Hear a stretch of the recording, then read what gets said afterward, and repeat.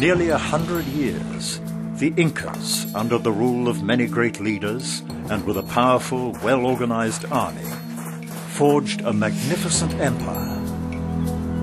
Today, we marvel at their society.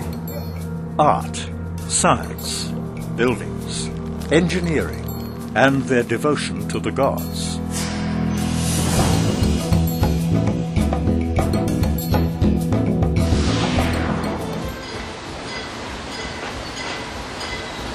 A train and a bus take tourists to the imposing mountaintop citadel of Machu Picchu.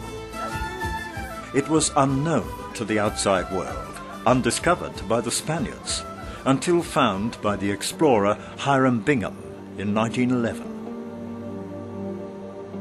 What Bingham found, overgrown by jungle, was a remarkable archaeological site.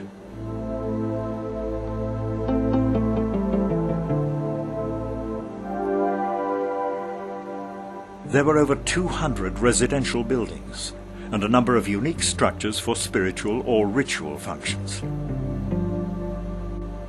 These structures included Intihuatana, the seasonal sundial, Sacred Rock,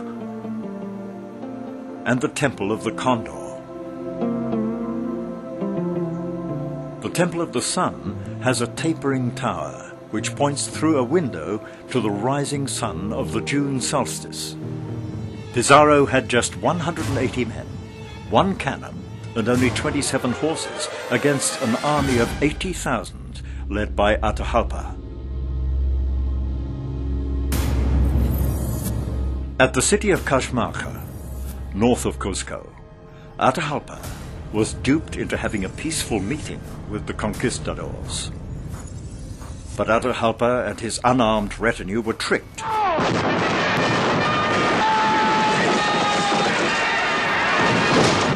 7,000 Incan soldiers were massacred by Pizarro and his small force, with Atahualpa taken hostage. Spanish and Incan influence is evident in the architecture of Cuzco. The Church of Santo Domingo rises from the foundations of the Incas' Sun Temple.